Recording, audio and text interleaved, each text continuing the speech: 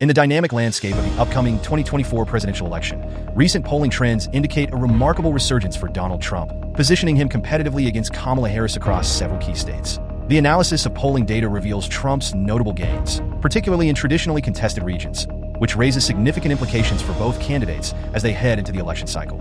In Arizona, Trump has surged ahead of Harris by an average of 1.1%, a shift that reflects a historical pattern where Republican candidates have consistently outperformed their polling predictions. The weighted polling errors from previous cycles suggest that Trump's lead may be even greater than reported, potentially placing Arizona firmly in the Republican camp.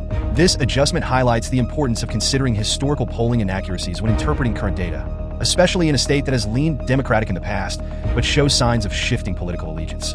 Conversely, Colorado presents a stark contrast as it continues to trend leftward. Despite Biden's earlier victories, Harris's lead in Colorado remains substantial.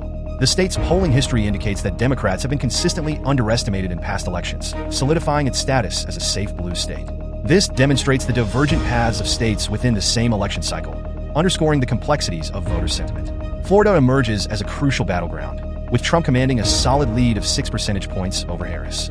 This advantage is underscored by Florida's history of underestimating Republican support in polls, leading to a recalibration of expectations.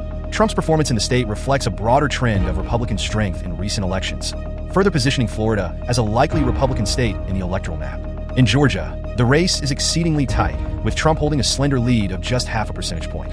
The polling accuracy in Georgia has been notably reliable in recent cycles, suggesting that the competition here will remain fierce. The historical polling errors indicate that Trump's actual advantage may be slightly larger, though both candidates face significant challenges in solidifying their bases in this pivotal state.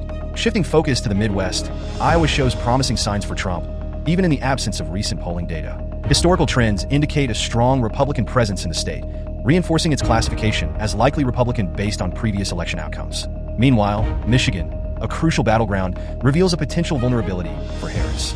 Recent polls show Trump leading by a narrow margin, a significant shift from the previous cycle, where Democrats maintained an edge. Michigan's historical polling errors suggest that the Republicans could have a stronger foothold than anticipated, making it a state to watch closely. Minnesota presents an interesting case.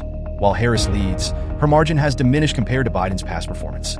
The state's polling history indicates a tendency to underestimate Republican support, which may complicate Harris's campaign strategy. On the other hand, Nevada reflects a more competitive landscape, with Trump leading by a slim margin in certain polls.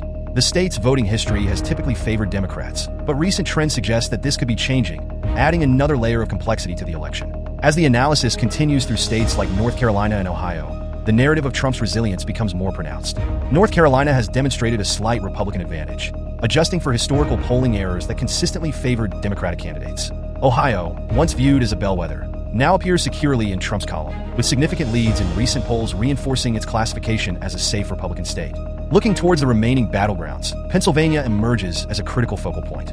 Trump's narrow lead here signals a shift in voter sentiment, particularly as polls have historically underestimated his support in the state.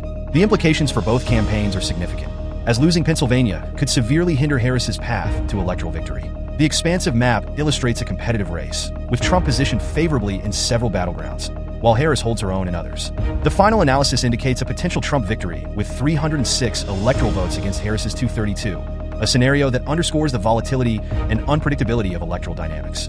In conclusion, the polling landscape for the 2024 election is marked by both opportunities and challenges for the candidates.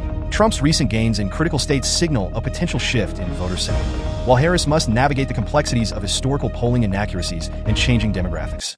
As the election approaches, the ability of each candidate to adapt and respond to these evolving trends will be crucial in determining the outcome of this highly contested race.